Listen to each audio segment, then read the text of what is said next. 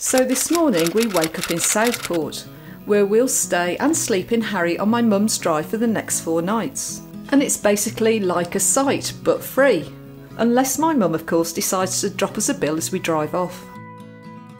As you'll have seen in the last video, we travelled from Chirk Castle, up through the tunnel under the Mersey to my mum's for the holiday weekend.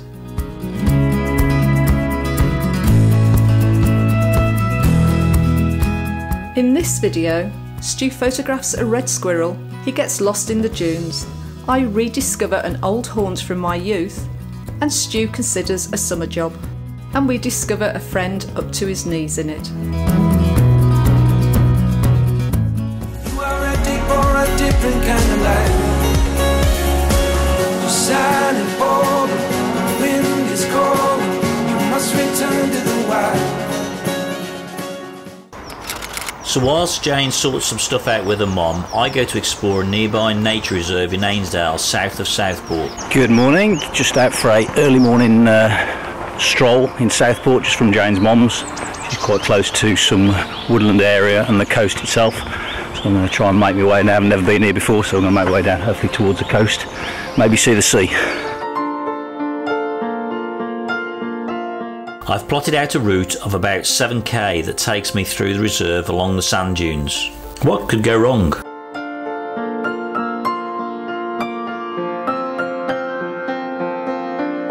Soon after starting out, I immediately realise how unprepared I am as I see a relatively rare red squirrel and realise the lack of a tripod causes me to struggle to get focused. But I am soon blessed with a second squirrel, and I somehow managed to steady myself to get half a shot at this beautiful but timid creature.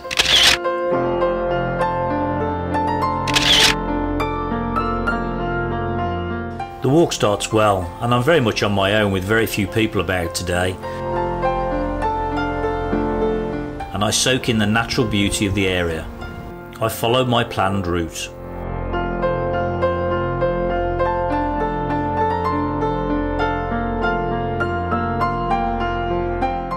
Unfortunately, things start to go wrong on my phone, which is very low on power, and I've also forgotten my extra battery pack. The marker posts disappear a lot of the time, and I have to use my intuition, which lets me down several times.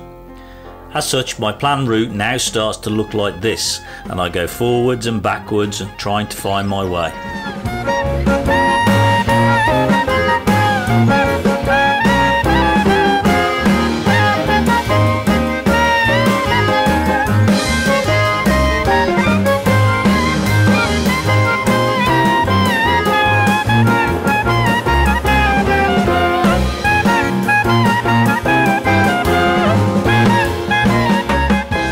Well, I finally get back on track, and I reckon I covered around 10 to 11 kilometres in the end instead of the 7, and I must admit I'm absolutely shattered.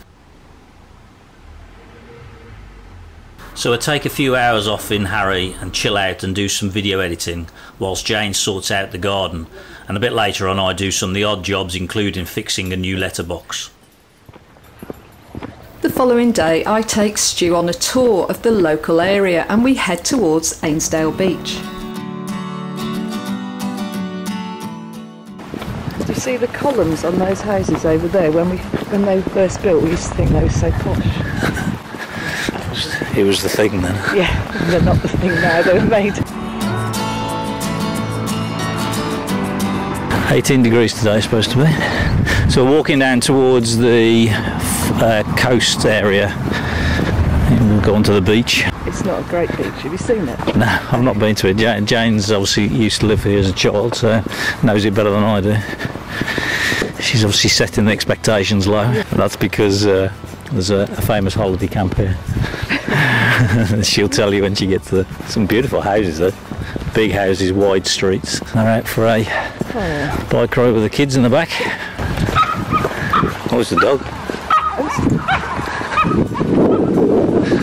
I'll take it back. We thought it was the kids, it was the dogs in the back. And as we get closer to the beach, I start to reminisce of a youth spent around this area. So they've obviously tried to jazz this up. Because when I was younger, it used to have metal railings and then barbed wire on top. And my dad used to always joke it was to keep the holiday makers in and not to keep us out. I can't believe it's still going, to be honest. Yeah, as a business. In 1970 it opened. And actually I looked at TripAdvisor before we came out, and excellent reviews it had, sort of 500 and something. And what's the bottom one? Terrible. Oh, yeah, After like 5 categories down was terrible, and it had 2,600. Oh my gosh. So it's always had a bit of a bad name. My mum used to take a car full of kids in, and she'd hide half of us under beach towels. So I went on Google Earth, and I was surprised to the layout of it and how big it is. And despite what I say about Pontins on camera, I have some really happy childhood memories of the place. Well, the kids are enjoying it. Plenty of squealing. Right, this building here is called Toad Hall. That used to be, I spent many a night in that. That used to be a nightclub Oh my God. when I was growing up. Jane's corrupt years. Yeah, we spent in that place. One of them, anyway. The night at this nightclub was on a Monday night, and you'd quite often see the football stars from Liverpool and Everton. Sefton Council commissioned talented street artist Paul Curtis to create his largest ever mural in 2021. And it's thought to be the largest painting by a single artist in the UK. And it took him 360 hours. And needless to say, it's divided opinion within the area. And now we head to Ainsdale Beach. It's quite busy and the sun's out. So you've got camper vans on the beach, but I don't think you can stay the night. But you can park on the beach for the day.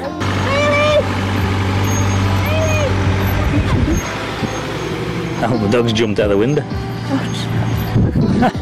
Oh, he's off for his day out. He jumped out the camper van window. He's too excited being at the beach. That my dad used to bring my brother here to drive the car. Oh, practicing the car. Yeah, which, I mean, God, he wouldn't do that these days, would he? So I have resisted the urge for an ice cream, but Stu's shut off.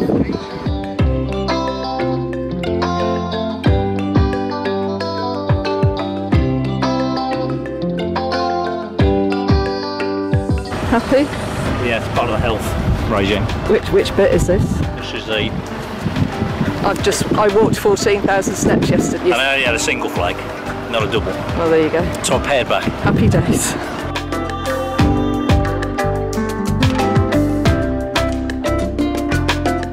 We stay for a while and we simply watch the world go by.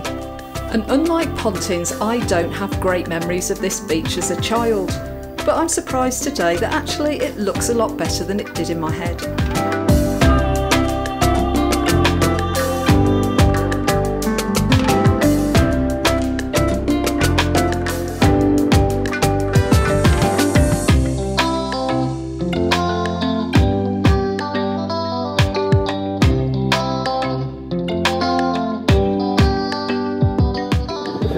Going through a coastal walk back of the dunes. They got these marker posts for the trail, so it's a bit easy to follow. Although I did get a bit lost yesterday on a 10k hike. And there's the back of Pontins. Every block's got a number or a letter. I suppose if you've got young kids. Yeah, well, it's people go. It serves a market at the end of the day. People want, a cheap holiday. Weekends, stag weekends, hen weekends, I think. I come across the barbed wire fence and I can't help but think of my dad and his joke.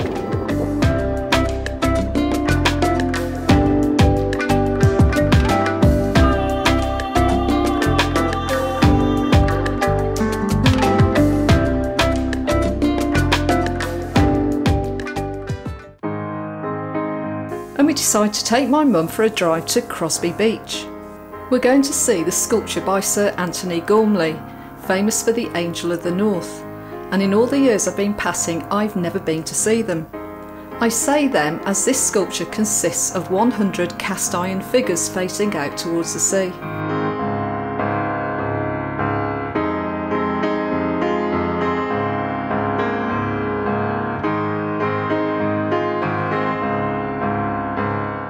We weren't sure what these people were doing, but they were probably picking up cockles.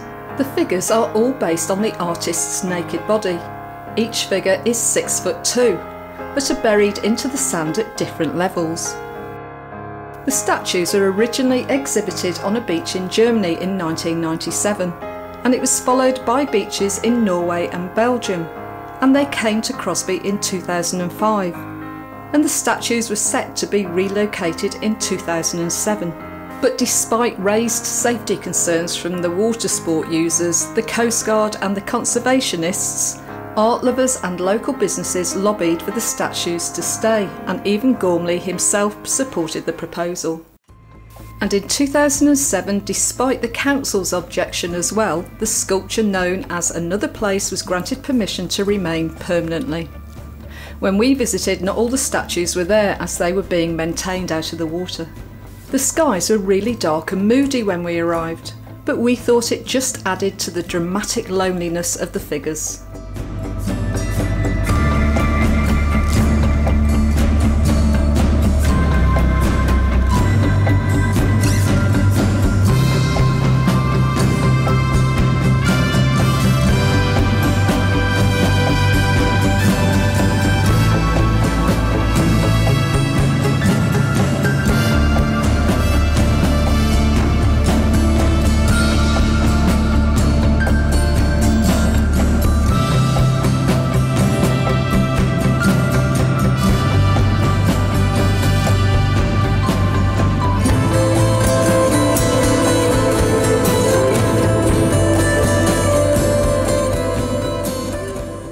So we really hope you've enjoyed our videos, and if so, please help us out by subscribing, giving us a like, and above all commenting, as this really helps to grow and improve our channel.